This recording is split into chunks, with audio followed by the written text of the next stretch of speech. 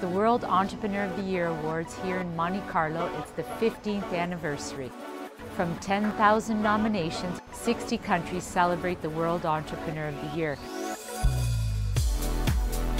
We thought it was incredibly important to celebrate these great job creators, these people who create innovation, create opportunity, and getting those big businesses, the entrepreneurs, and governments together to think about what we can do to help foster the entrepreneurial spirit. It's a fabulous, fabulous event. I've never been a part of such a great event in my life.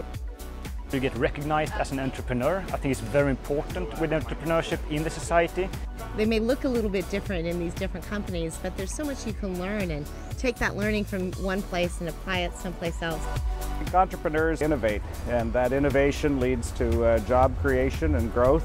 I am thrilled to meet these amazing achievers, many of whom started with nothing. That is the big thrill for me. There would be no businesses, there would be no inventions, there would be no people moving anything if you didn't have entrepreneurs. So I think this should be the primary focus. It precedes innovation. One of the key ways that these entrepreneurs give back is by mentoring young entrepreneurs and those that are coming through. It's very important for all the big organisations to get behind us as young people, because we're going to be the ones hopefully running the world one day.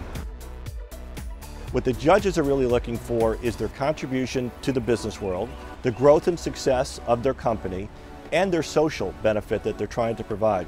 The EY World Entrepreneur of the Year for 2015, France, Mohed Altrad.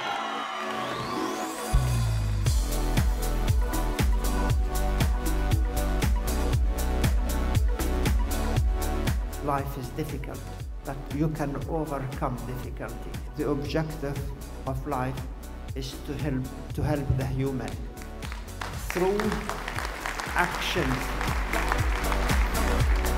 It's an exceptional, emotional moment, something I couldn't imagine. The driving force is to create something big, something which could be useful for the humanity.